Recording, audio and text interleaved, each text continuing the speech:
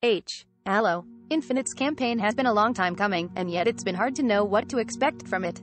Developer 343 Industries has described Infinite as the start of our platform for the future, and the start of the next 10 years for Halo.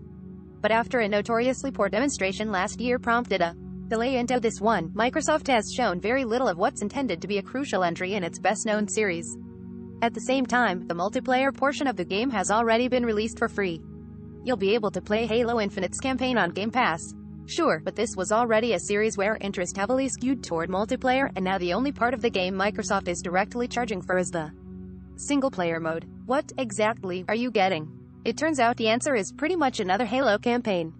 It's clear that 343 is using Infinite as a soft reboot in an attempt to bring the series back to broader relevance, and it features the most radical changes to the core Halo design since the original game.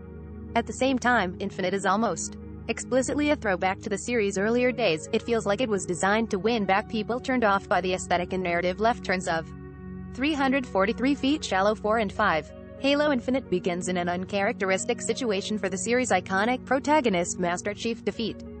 Floating in space after an encounter with a leader of the Banished, essentially a coalition of bad guys from alien races found in the early Halo games, he's picked up by an unsuspecting pilot and ends up exploring an uncharted Halo ring world in an effort to gain ground and fight back.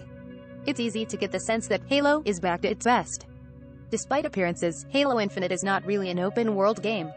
At certain points in the campaign, you do have a lot of freedom to roam Zeta Halo, the new ring, and there are side quests dotted around the map. You can discover items that let you upgrade your equipment, and various optional actions in the world earn you valor that can be used to call in for reinforcements.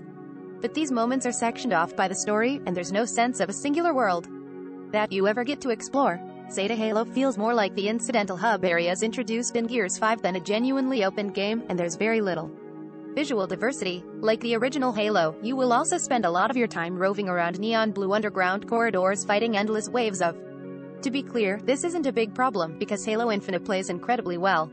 Halo never needed an open world to give you a sense of freedom and creativity with its combat, and that's even more true with Infinite.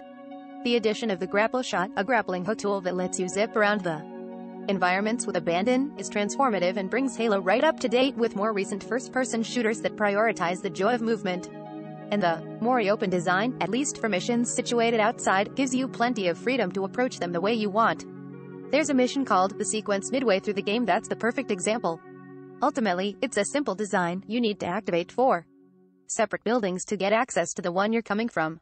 But they're all several kilometers away from each other, and you have to improvise how to get there. In my case, that meant hijacking various vehicles and getting back to my starting point in a Banshee, a small alien flying craft that was close to exploding. At its highest moments, Halo Infinite evokes and elevates the blueprint set by classic missions like the Silent Cartographer to a whole new level of freedom. Combined with a colorful art style and environmental design more reminiscent of the earlier games, it's easy to get the sense that Halo is back to its best. The side quests are essentially just enemy bases with more aliens to shoot, but they do at least give you something to think about when traversing the landscape. Halo has always best played to its strengths when its combat opens up to wider environments, and Infinite takes that idea even further, enabling much more flexibility in how you take on your objectives. Unfortunately, too much of the campaign is spent in narrow, repetitive indoor settings. It's not like the combat isn't still fun, but frankly these sections can sometimes feel like filler given the promise of how well the game plays outdoors. You will spend far too much time in Halo Infinite looking for batteries to plug into terminals in order to open doors, which is pretty much all the game ever asks you to do. One of the biggest criticisms of Halo 5's campaign was the repeated boss battles against the Warden Eternal, which felt punishing and tedious. Infinite has a lot of boss fights, but it feels like 343 put in serious effort to make them more interesting than Halo 5's. The battles are well designed and often require you to make use of recently unlocked abilities or weapons, which is a big improvement.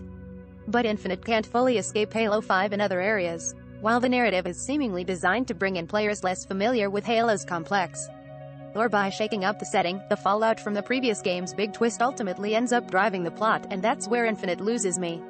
This is by no means a game where you have to care about the story in order to enjoy it, but even as a fan of the series myself, it does feel like it was written more for diehards than newcomers.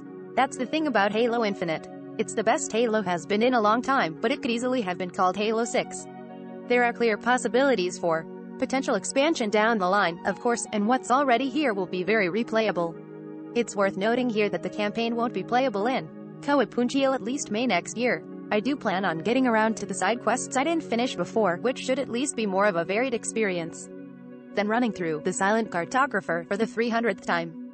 But while there's a lot to this Halo, its scope is far from infinite. This isn't really a game like Destiny where even though it was lacking in content at launch, I'd still feel that urge to replay missions and grind endlessly to make progress. It's also not a huge open-world game that will take dozens of hours to complete. 343 Industries has laid some really solid groundwork here and deserves a lot of credit for managing to modernize the series while focusing on what people loved most about it. At this point though, it's not so much a reinvention as simply a very good Halo campaign. Halo Infinite's campaign will be available on Wednesday, December 8th for Xbox One consoles, Xbox Series consoles, Windows, and Steam. Microsoft provided The Verge with early access to the campaign for review.